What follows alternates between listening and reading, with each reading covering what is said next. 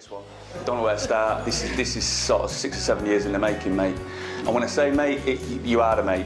You started off as a mate and it just moved into my wife today, yeah? I used to hear people talk about, oh yeah, he's my soulmate, yeah, she's my best mate and all, and I never really got that. I never really got it until I met you.